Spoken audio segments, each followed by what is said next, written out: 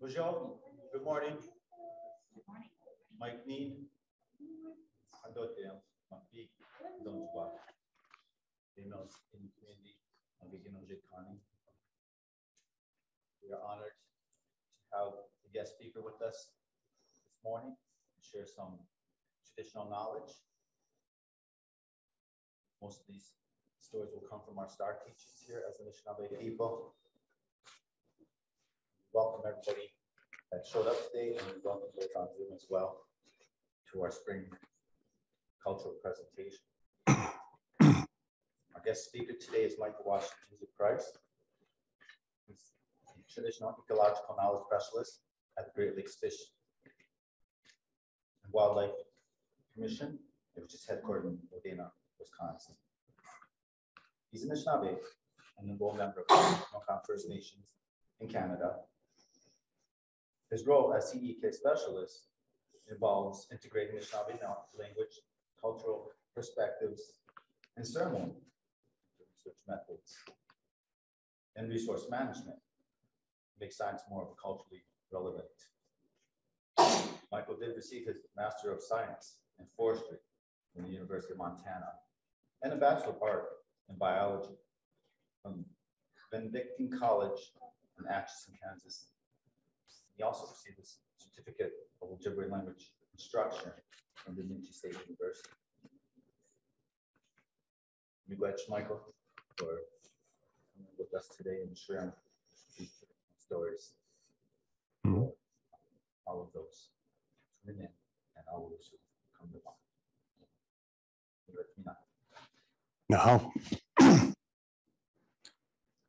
Aha, bonjour, Ani. Michael Waasegizhig indigenous cause, Makwa, Nindo Dem. We kwemkon debeng dagzian, midosh nongum, wishkong sing in Dayan nongum. Good morning to everyone. Thank you for that nice introduction. I today live in Wisconsin, one state over, and I learned that they call Wisconsin in the Anishinaabe language Wishkong Sing.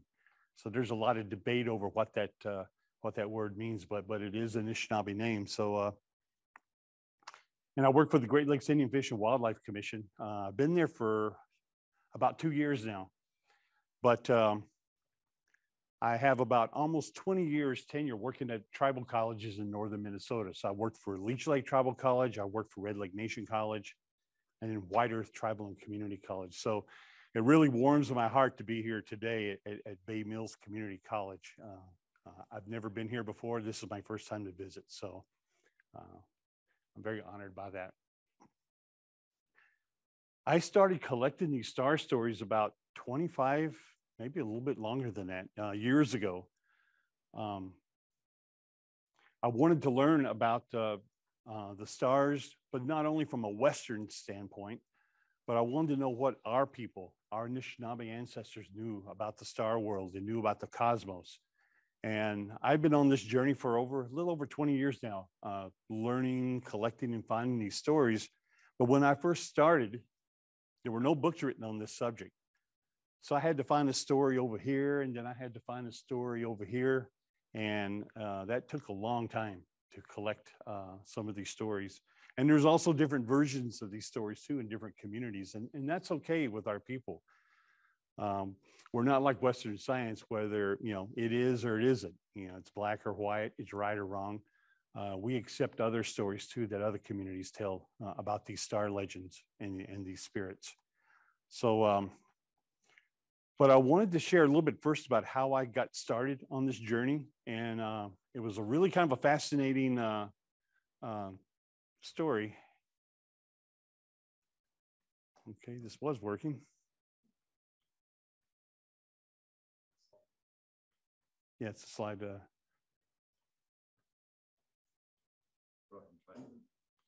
Oh, there it is.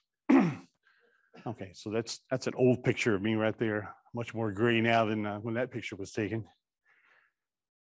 So when I was a kid, I was curious about our last name, Waasegizhig. I wanted to know what that name meant, and I talked to my mom. My mom went through 9 years of residential school at Spanish. She went in when she was 9 years old and came out when she was 18. And She had lost her language. She lost her identity as an Anishinaabe woman. She lost all of her cultural ways. And my mom felt really sad that she wasn't able to share a lot of this information with me. So this is one of the reasons why I decided to go on this journey to learn our language and our culture. But I started asking, what is our name, Waasegizhig? What does that mean? And I talked to several people around Wiki. And they said that, well, Wase means bright, like outside, Wasea, a bright sky, or it's just bright outside. I said, okay, and what does Gizhig mean? Well, Gizhig means the sky. So Waasegizhig, bright sky. That's a beautiful name. I love that. And then I talked to other people and they said, well, Gizhig means the daytime. I'm like, okay, I can see the relationship between sky and day. And one year we were up visiting our family up there, and I talked to my cousin Echo Waasegizhig, and I asked him about the name. And he said, well, Gizhig means cedar tree. Okay, so now my Western trained mind is scrambled now. I don't understand now. Gizhig means sky, day, and cedar tree. That didn't make any sense to me, whatever. But I went ahead and accepted it. And that question stayed in my mind for most of my, all throughout my 20s and 30s, until finally I met an elder from Winnipeg, Manitoba. And he turned out to be one of my longtime mentors and teachers and a friend. And I asked him, I said, this word Gizhig, how come it means sky and it means cedar tree? He says, well, I know the answer to your question. He says, it all comes from a creation story that we don't tell anymore. It talked about how our ancient ancestors came down from the star world, and they came towards Earth, and they came through a Waasegizhig, a hole in the sky, and then they climbed down a giant cedar tree, and then they populated the Earth. So Gizhig, the cedar tree, is what connected the Earth to the star world. And it's the pathway that our ancient ancestors took to come to Earth. And he said that the cedar tree is sacred to us, and it serves as a cosmological axis for our people, aligning the 4 levels of the universe. And if you've ever read Basil Johnston's books, he talks about those 4 levels of the universe that we believe in. And so my brain was just like on fire to learn more of this knowledge. So Gizhig, bright, sky or day, and in cedar tree, that's the journey that I took, just to learn the name. And I learned that name is so in depth. It has so much depth and knowledge and beauty about our cosmos.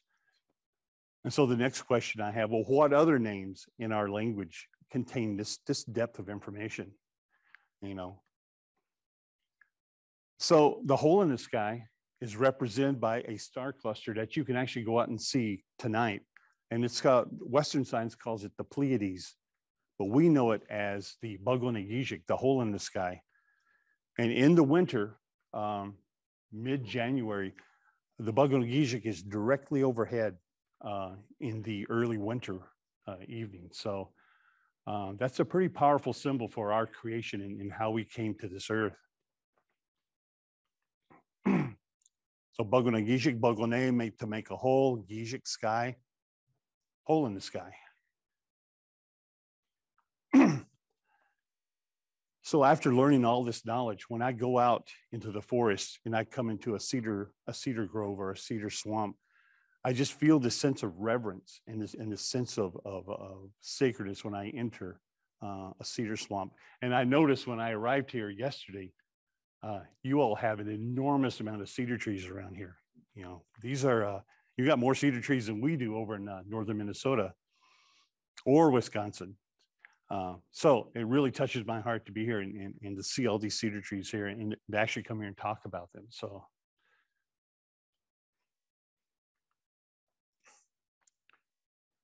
this same elder that taught me the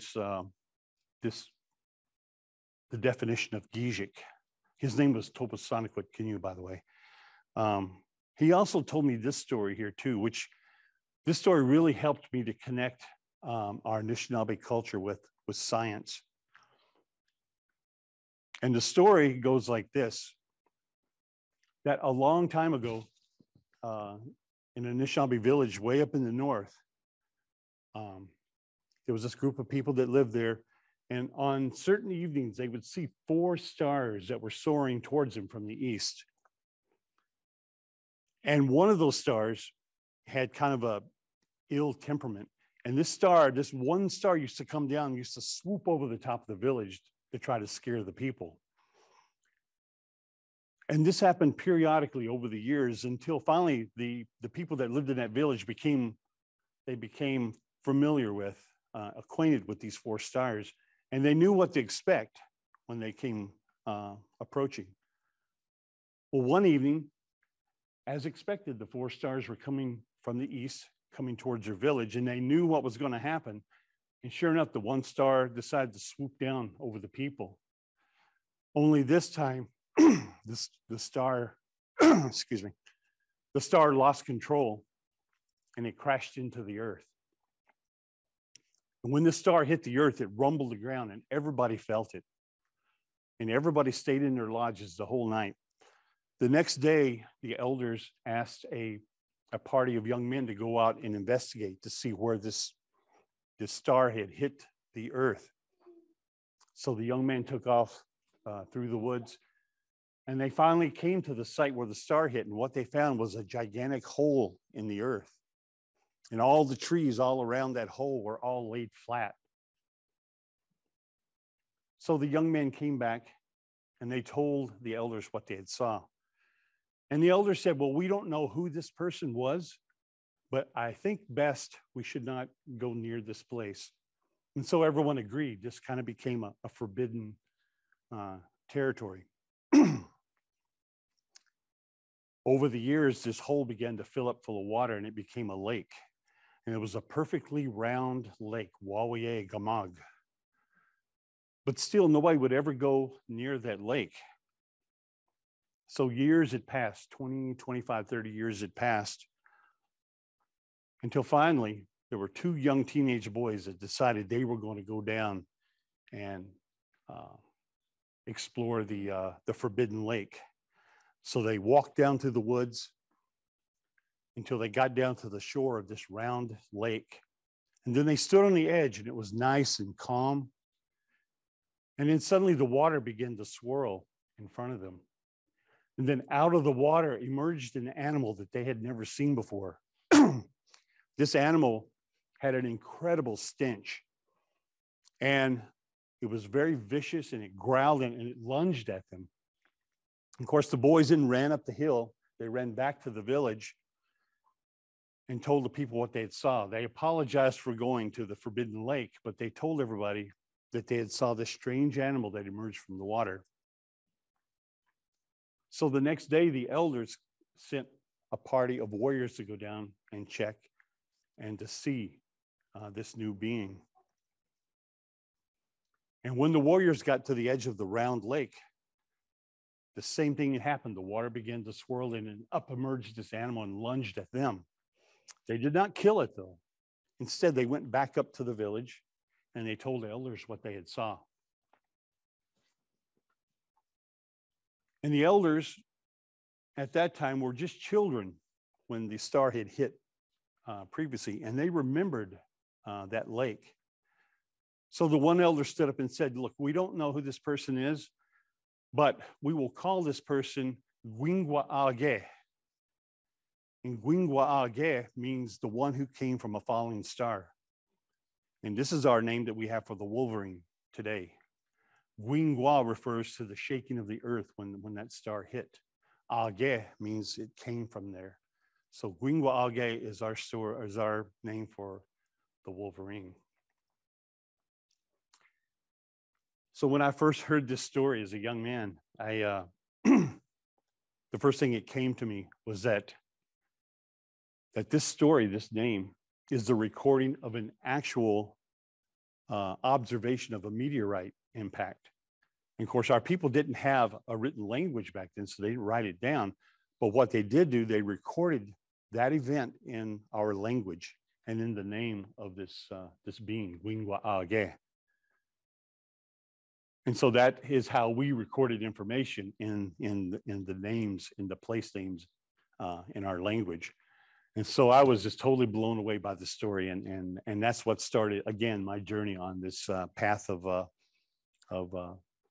not only seeking these star stories, but seeking indigenous knowledge, Anishinaabe knowledge. So this was a powerful story. It had a transformative effect on me as an individual, and yeah, one of the more beautiful stories I've ever heard.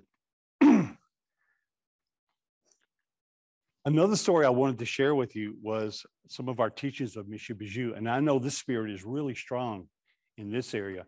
If you go out to north central Minnesota, where I've lived for the last 20 years, these Waasegizhig stories are not very strong at all, but I know around here that they are. And so I also began seeking stories about the great underwater panther. This is a picture of my boy when we went to visit Agawa Bay up on the north shore of Lake Superior. He was just 4 years old in this picture. Now he's 6'5" and 200 pounds. So I'm going to take him up here again. I think his head will be up where the Waasegizhig is right about now. But I took him up there to see this place. And then I did some traveling, and I went to travel to other places to find where these Waasegizhig pictographs were. Here's another one here that's really faded. This is a picture that I took in the Boundary Waters canoe area in northern Minnesota. And you can see it's really faded. Let's see, I think I have a laser pointer here. Right here's the tail. It comes around, here's his body, and of course, here's the two horns right here, and then here's his legs right here. This pictograph is so old and faded that a lot of people miss it. They don't even see it. It's right on the edge of the water as you paddle down the Basswood River. And what I come to learn, yes.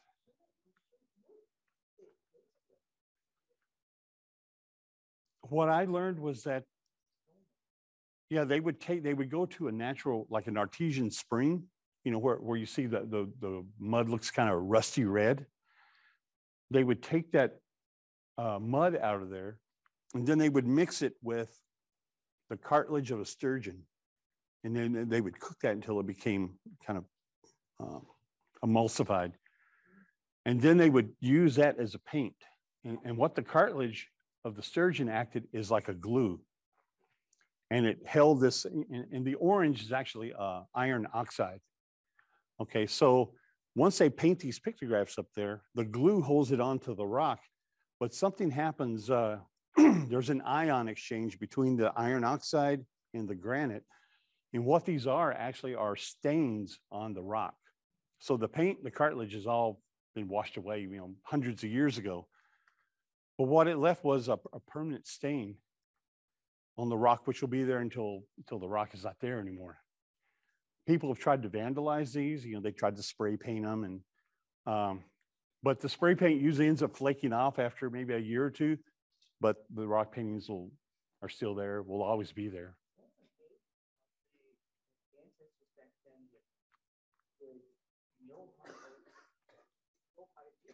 Mm-hmm.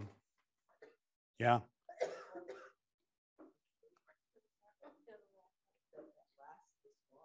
Mm-hmm. Yeah.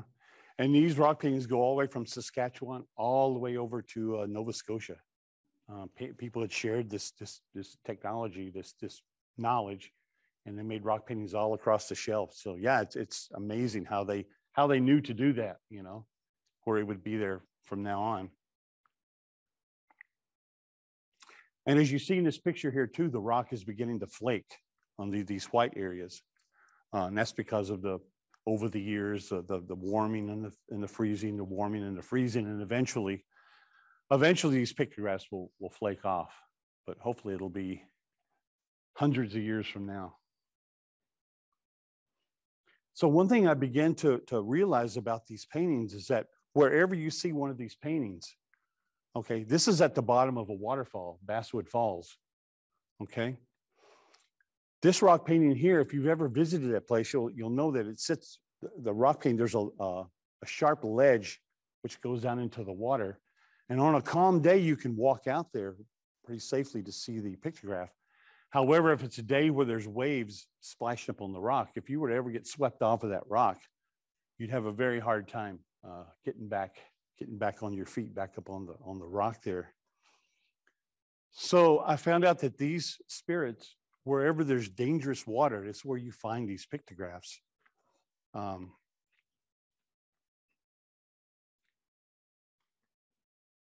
And here's one more here. This pictograph here, this is actually a Anishinaabe, the great underwater serpent or the snake. This is at Darky Lake in Ontario.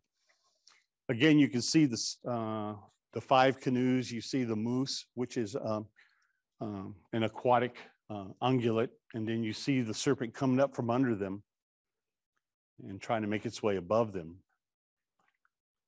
So again, these, and this is just my idea, my thinking, that these pictographs serve to warn people that there's a spirit here that lives in these waters, and people have been hurt or they have died here.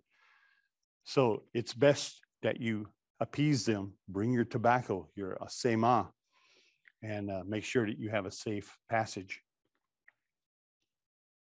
And I just heard a story last night from one of your elders about a Anishinaabe that lives on the point up here. And of course, that point, I assume, is very turbulent, treacherous water, very dangerous. And he said that Anishinaabe lives near that point there. So, yeah, I'm just amazed every time I hear these stories that our ancestors knew, a long time ago. So I don't know if any of you have been ice fishing, but if you've been out on the lake when it's frozen in about this time of year, in March, mid-March, and if you've ever felt the ice rumble, okay, some of our elders say that that rumble is the result of these spirits, these Anishinaabe.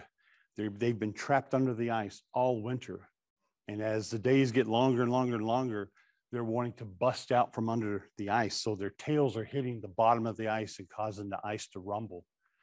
And anybody who ice fishes in late March or in the late part of the wintertime have felt that rumble before. Of course, there is a scientific explanation to that too. There's air pockets underneath the ice that's shooting back and forth across the lake, just before breakup.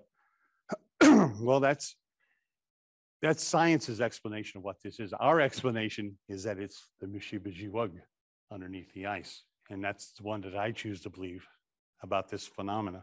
But they're both correct. So consequently, in this time of year, there's also, let's see, this is north, south. So tonight at sundown, if you look a little bit southeast, you'll see a constellation that's rising on the eastern horizon. And this is a star constellation that was taught to me by an elder named Carl Gaboy from Boys Fort. And this is the Anishinaabe constellation. And it's the perfect image of a cougar or a mountain lion with a long tail. And you can see that tail. If you find that tail, you'll be able to find the entire constellation. The stars that make up the head, though, are a little dim, so you'll really have to be out there on a clear night, and you'll have to be patient when you find them. But this is our star constellation, Anishinaabe. And consequently, as this constellation begins to move into the center of the sky, that's when breakup is happening. And that's when you feel that rumble in the ice. And so those two things happen at the same time. So according to our teachings, as this constellation gets higher and higher, we're getting closer and closer to breakup, the ice breaking up. And it could be a dangerous time to be out on the ice during this time. So if you watch for this constellation here, and here's what the tail looks like. It basically looks like a backwards question mark. But this is the easiest way to find it, is to look for that tail. And for those of you that were, I'm not sure what, those of you who had the zodiac sign Leo, if you're a Leo, this is actually the head of Leo the lion in the zodiac. So so there's multiple dimensions of this star constellation. Okay. So I put together this chart here to talk about the battles between the sky world and the underworld. And some people have described this battle. I think Basil Johnson wrote about this battle, the battle between Bibun and Zigwan. Bibun being the old man winter and Zigwan being the young warrior. Other teachings are, this is a spring battle between the Thunderbirds and the Waasegizhig. And if you look at this chart here, the skies are governed by the Anishinaabe, or some people call them BMCC, the Thunderbirds. The underworld is ruled by Waasegizhig, the great underwater panther. And us humans, we live on this really thin line between these two realms in our universe. And so it is our obligation to always appease these spirits and give tobacco to them. We always give tobacco when the Thunderbirds return in the springtime. And we give tobacco when we cross big bodies of water for our safety. And we're acknowledging these spirits in our cosmos. So this is just kind of a little diagram here to kind of demonstrate that relationship between the sky world and the underworld.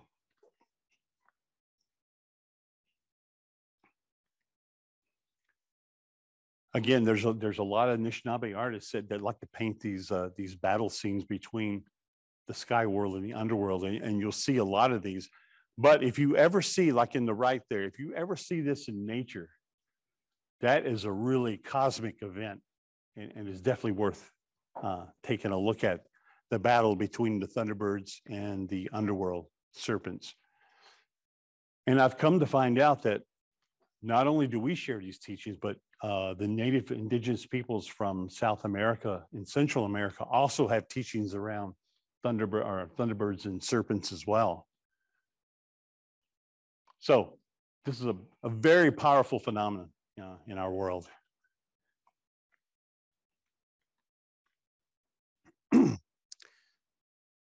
Another story that I want to share with you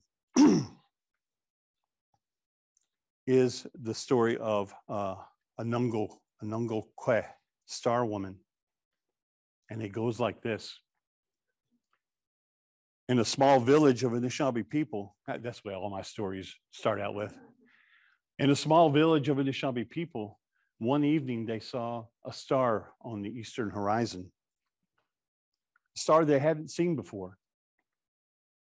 And over the days, that star became brighter and brighter.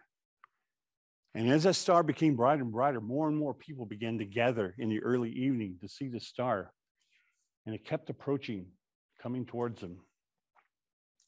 And over several weeks, they watched the star. It took a long time for it to come to them, until finally the star was nearly overhead of them, and they noticed that the star was in the shape of a woman. And the star floated above the village, and it began to speak to the people. And the star woman said to the people there, "I've been watching you over the years, and I love the way that you take care of your children. I love the way that you treat one another and that you share everything that you harvest. I love that I love how you live in a good way. And I want to come here and live among your people."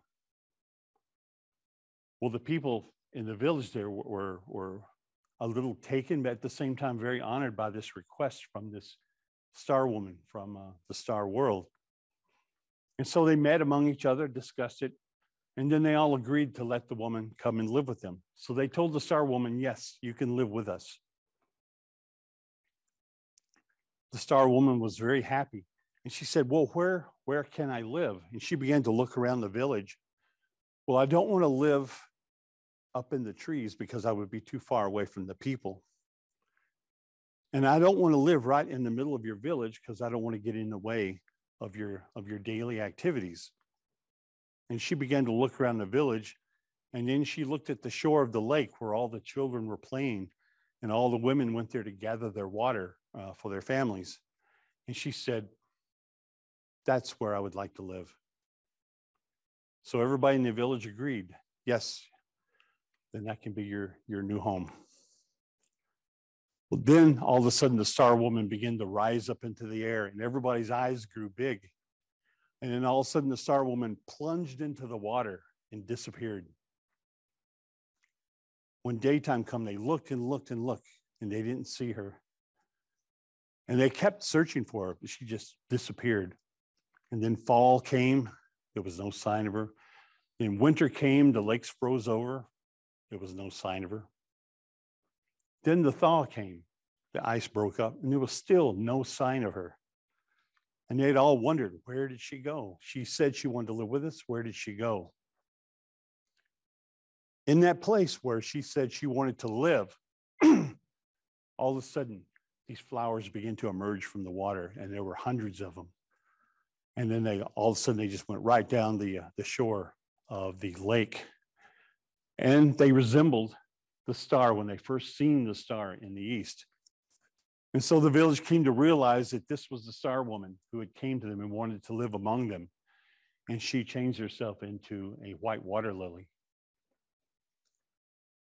So our name for the white water lily in Anishinaabe is Anungo Bekobise, which means the star that plunged into the water. And this is what we call the white water lily in our language. So we have a connection with this flower and the star world through that story. But this is the story of Anungo Kwe, the star woman. I like this story because it's all about love and gentleness. It's not about stars crashing into the earth and wolverines chasing you up the hill. So it's a nice story.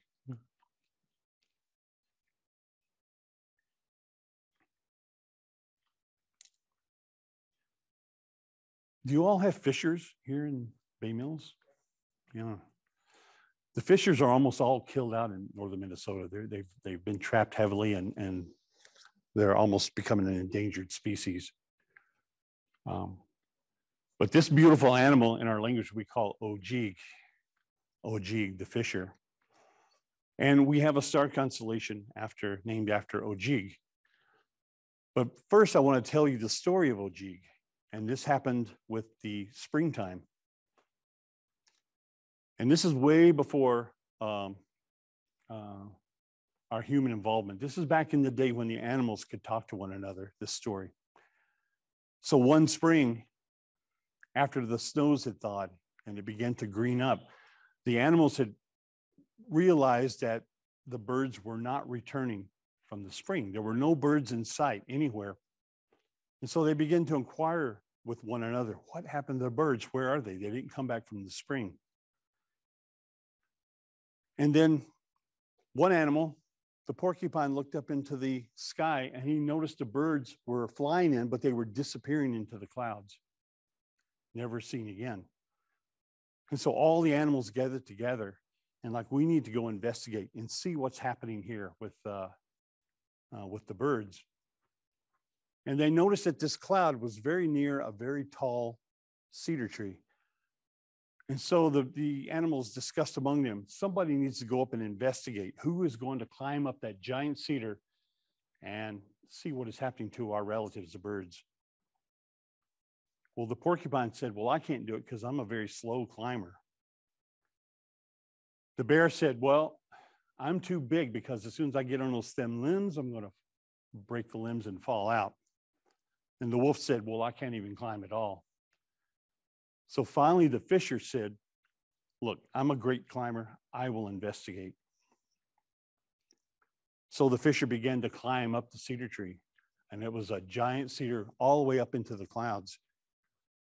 Until Fisher finally got near the top of the clouds.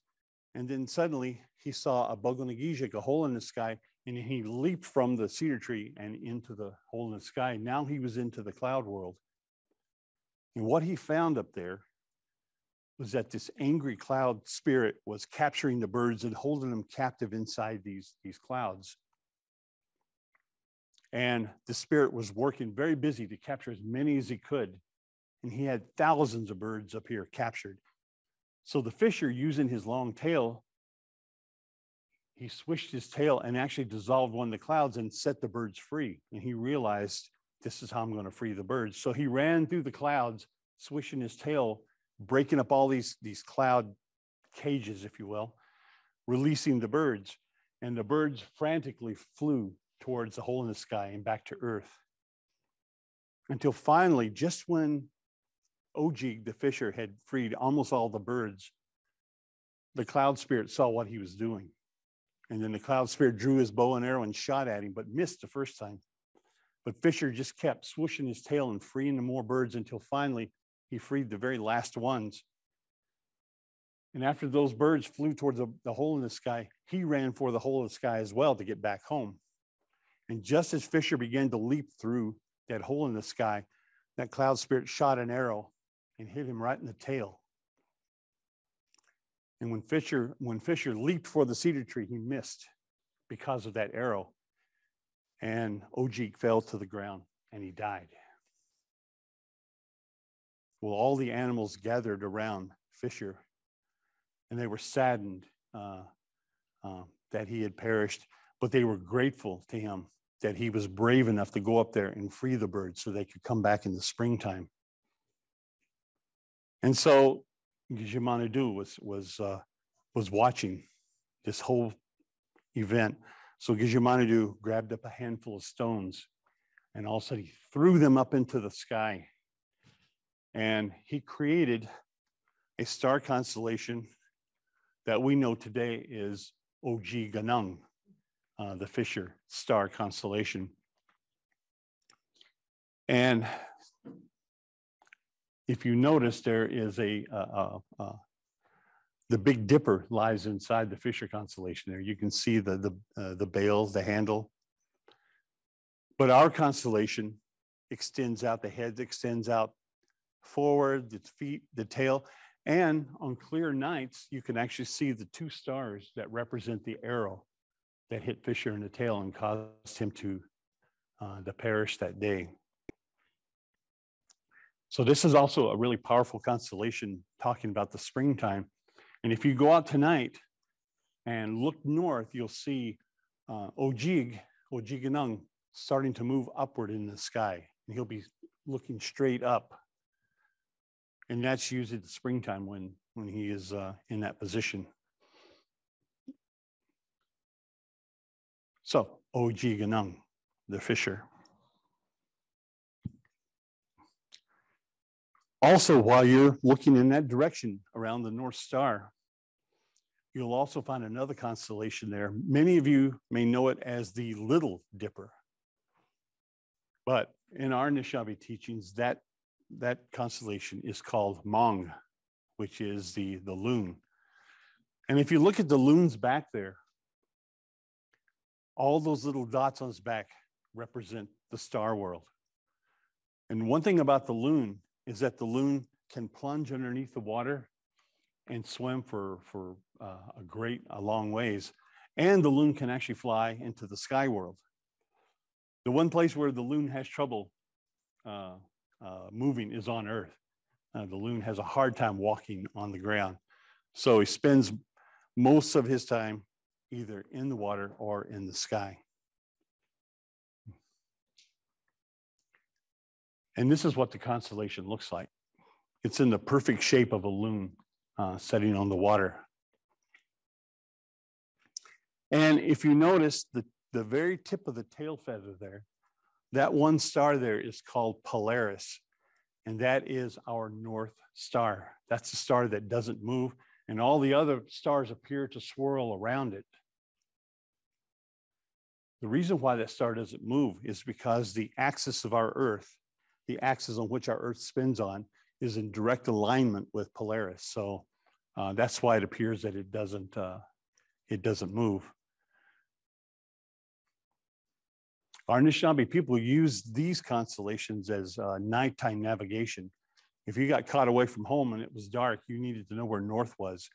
And these constellations with these stories were reminders of which way's north. And it was the best way to find your way home in the nighttime.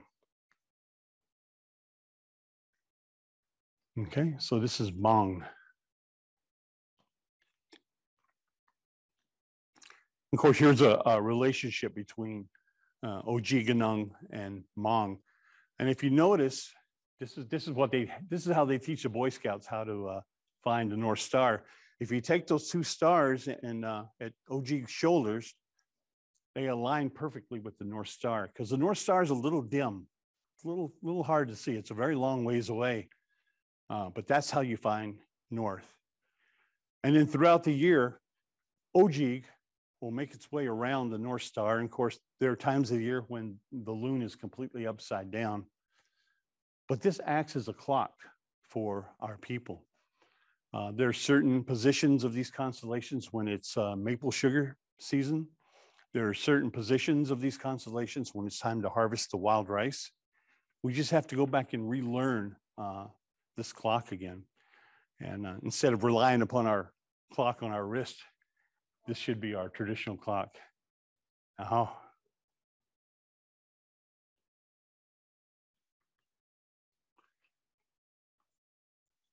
I got just a couple more constellations here, but of course, this is a very prominent constellation to everyone. And if you see, that's north, this is south. So in the early evening, if you face south and look a little bit over here, you'll see Gabiboneked. Other communities call him Baboneke Winine. This is called the Winter Maker. And if you follow the movement of this constellation in the early evenings, this constellation rises in the east in about late November. Of course, that's about the time snowfall begins. And as you watch that constellation throughout the winter, each night, it's just a little bit more, a little bit more, a little bit more, until finally, this constellation begins to sink below the western horizon in about early April. Of course, that's the time that our ice is breaking away and spring is coming. So the whole time that it's winter, this spirit is in the southern sky, making his way across. There's a lot of stories about the Winter Maker and Nanabojo battling one another. There's a lot of battles in our cosmology. It's not all love and peace and harmony. Sometimes there's a lot of battles going on out there in the cosmos, according to Anishinaabe. So this is the Winter Maker, Gabiboneked. This is one of probably the easiest constellations to find. It's very prominent.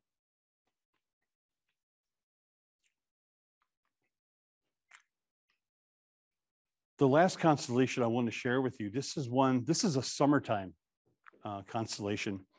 And I use this when I'm working with young people, especially young people that are struggling with life and with drugs and whatnot. You know, I'm not a social worker, I'm not a counselor. But what I do when people ask me about, you know, their problems, I share this constellation with them. This is a summertime constellation. A lot of people know it as Corona Borealis. Other people in the Anishinaabe community call this constellation Mado the Swan, the Sweat Lodge. I call this constellation Gimishomasiнаnik, which means our grandfathers.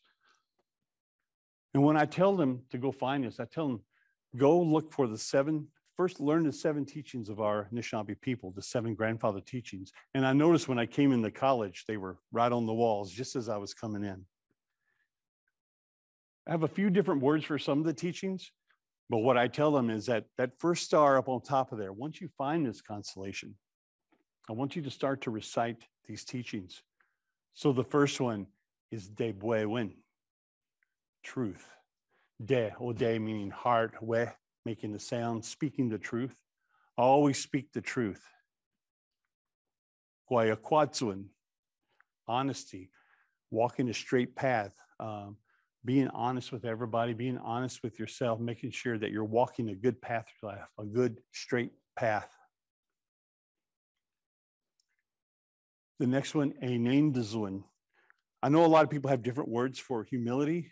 This is the one I learned from Bob Jourdain, who's an elder at Leech Lake.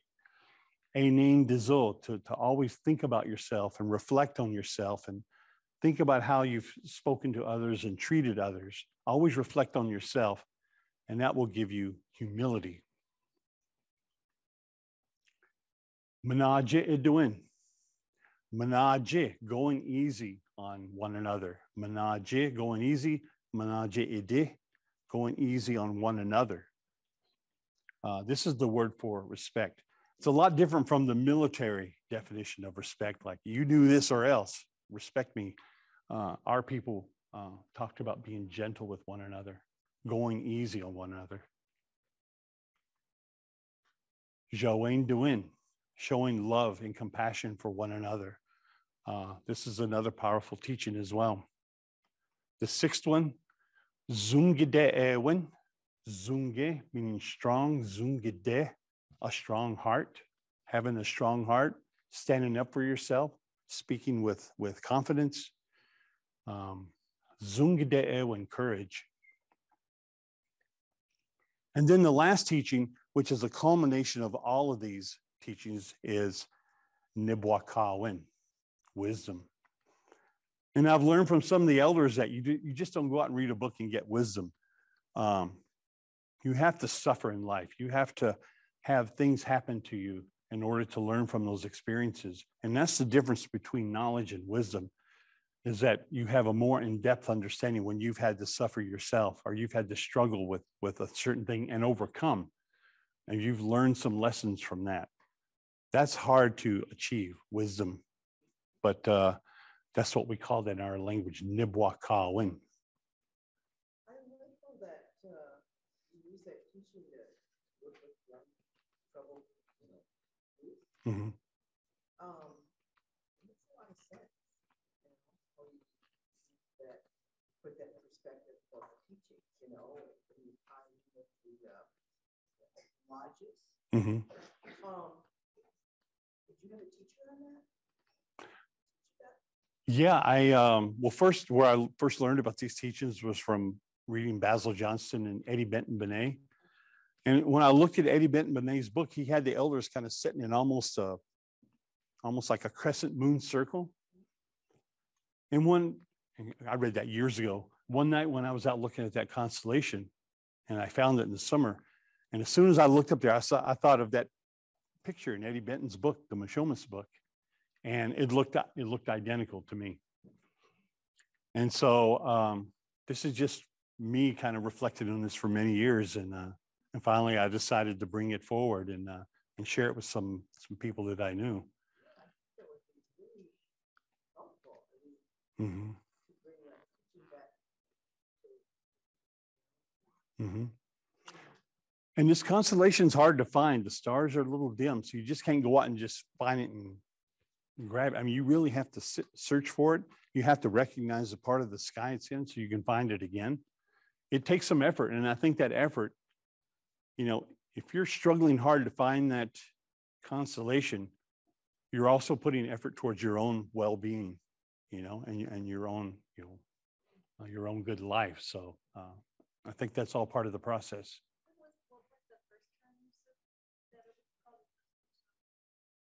Debwewin? Oh, so in Western society, they call this Corona Borealis, the Northern Crown. Some of our Anishinaabe people call this Madu de Swan, which is the sweat lodge. And this is in Carl Gaboy's book that he wrote on Talking Sky. He talked about this constellation being the sweat lodge.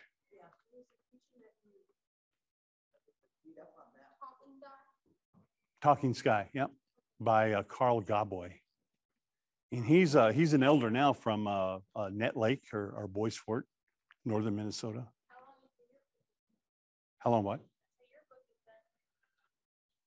Yeah, I've been working on a book like forever, so I don't know when it's. Hopefully, I'm going to get it done soon. So, but oh. I'd like to add something or acknowledge something about the star world and in our teachings and along my life's path and journey. I've spoken with lots of elders that had that knowledge as well, like yourself. Mm-hmm. And it's important for us to recognize that those star beings are what we would call like the money group. Mm-hmm. And they actually exist in creation. They're not just mythological figures or fairy tale characters, but in fact, they are the spiritual beings that I would say in an English way, in an English translation would be like helpers of the great spirit or God or the great mystery. So when we offer our Sema, and we're thinking about the Nishwaswe, Nishom Sananik, or the 7 grandfathers, there are also 7 grandmothers Mm-hmm. that are seated in Ishpeming above us. Mm-hmm. And they are the ones, along with many other spiritual beings that receive the prayers or petitions or the thanks or whatever we're putting into our Sema, they receive those. And it was through their instructions and guidance that in even the Mishomas book, where Eddie Benton is repeating information that he received from those ancient birchbark scrolls, where he's putting down information about our ancestors and the teachings that they gave to us on earth here. Mm-hmm. And that's really old. It's like in the Middle East, they have the papyrus scrolls, whereas in our ancestry, we have birch bark scrolls. Mm-hmm. And it's every bit as sacred. And the knowledge of some of these spiritual beings is protected, even to the point where we will only share them when you talk about Nanabojo or Winnabojo or Manabojo. They're shared only in the winter months because of the divine nature of these words, these stories invokes those money do. And there's protection there for us. So it's very important that when the star stories, I believe, can be shared any time of the year. But when we enter into the Manabojo or Winnabojo, Manabojo stories, those are saved and reserved for winter. Mm-hmm. So I just wanted to add a little bit of that to this gathering, because it's through those great spirit ancestors, like they would call him our uncle, who was half human and half spirit. And it was, let's say, through his battling, if you will, with these money that cause fever or sickness, that we now today have cures. Whereas in the past, before that battle and before he won that battle, there was no cure. Mm-hmm. You know, so we have a lot of stories that come down to us from prior to the flood. And that's what he's sharing with us. And those stories, well, for instance, were plagiarized or whatever the word is, and stolen and taken to Europe and brought back to us in the form of Mother Goose or Grimm's fairy tales, like Jack and the Beanstalk. They didn't have beans in Europe. Beans are indigenous to North America. And that's the sky world that Jack ascended into. Or even like the Hansel and Gretel story is part of a greater story of the origin of the whitefish. And it's taken apart like that. Mm-hmm. We have protocols for when these stories are shared, and so I just want to remind everybody of that and say miigwech for allowing us to even have access to these stories today. We did this with Sema. We offered tobacco so that we would have permission and protection to share these ancient sacred scroll teachings, even though they're just parts of them. So I just wanted to say miigwech for that. No. The one thing I've come to learn studying the language and studying the culture, and miigwech for that, Kathy, is that according to our language, we live in an animate living universe. You know, we don't live in a dead universe where rocks are dead and the water's dead and there are resources that we can just exploit. We live in an animate universe that, like you said, there are spirits all throughout our universe that we need to acknowledge. And that may be the reason why we're struggling in the earth today with climate change and with toxins in the air and with the loss of biodiversity on our planet. is because society in general has not learned to respect the world that they live in. They've chosen to exploit it. And there's going to be a consequence for that. There will be a consequence for that. I just wanted to say, maybe like my this, because I can see this, you know, how you put it in terms about this, about the 7 teachings there. Mm-hmm. How you could roll that into like a group program and help them understand, you know, more of a, to help them deal with, like you said, youth living in society today, becoming grounded. Where you come from? Who are you? A sense of belonging. Yeah, and that's usually like the little one, you got the bigger one, you got us. Yeah, so I really like that. So. Yeah. I would dare to say that a lot of our youth that struggle today probably don't know stories like this. They don't know their language. And that would be such good medicine for them, you know, for their spirit and their identity. Yeah. So it's an honor for me to be able to share these stories with all of you. And again, miigwech for all of you that invited me to come here and speak. Oh, and there's the name, Gimishomasinanik, our grandfather teachings. Okay. So I just want to say, miigwech bizindawieg gomanongom. Thank you for listening to me here today. And again, it's been a pleasure for me to speak with you. And if there's any questions or comments you'd like to share, we can do that now. No.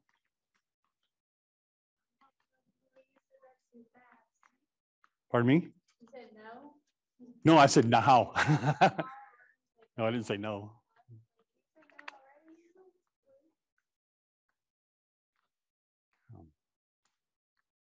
Well, yeah, if there's no questions, thank you.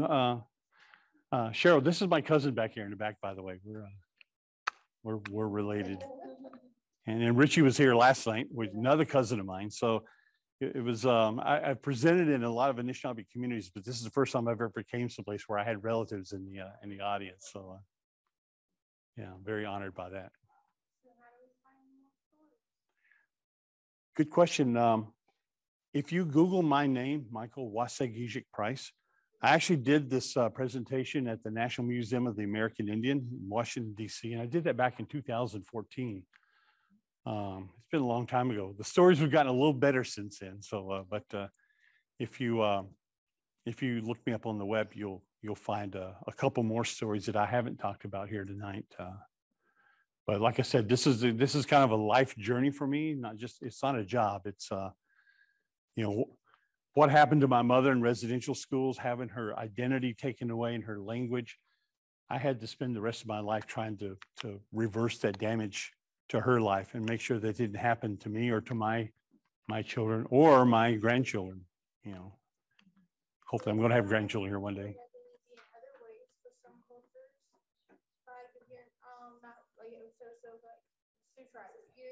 Are born, you know, your parents native and they're registered and stuff, but they don't register you before you're 18, and then you turn 18, you can't go register yourself anymore, so then you're not native. So then, like, where are you from?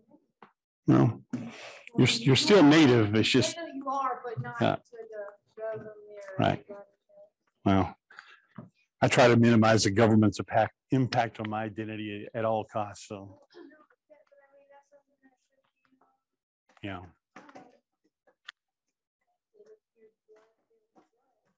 Yeah, I hear you.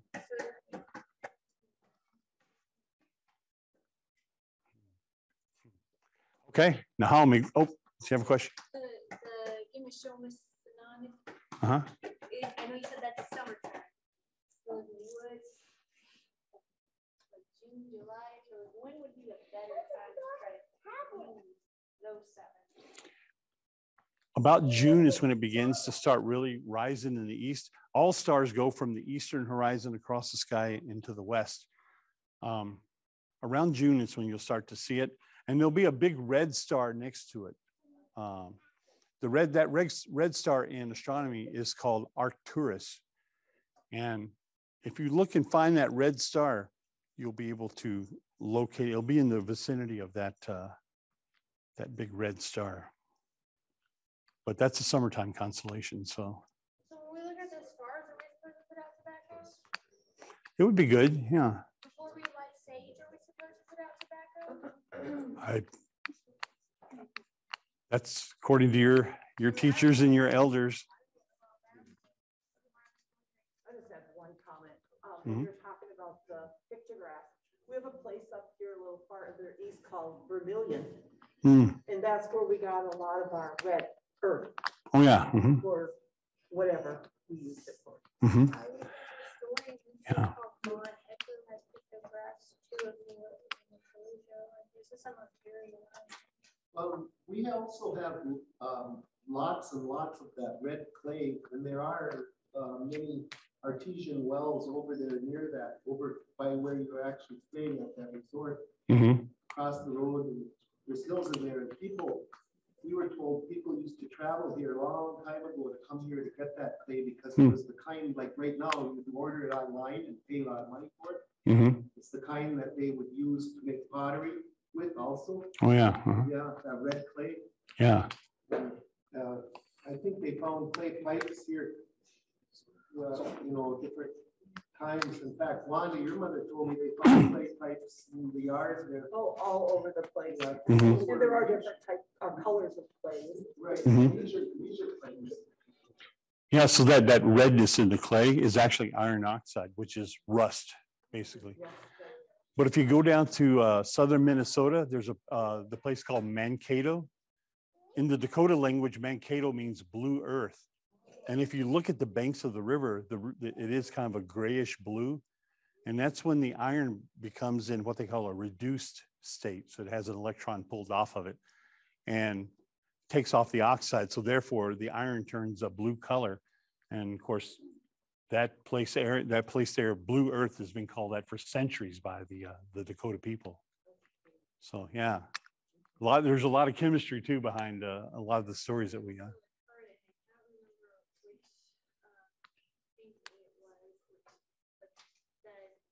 Modern scientists and were trying to preserve had treated one area and which ended up breaking it down.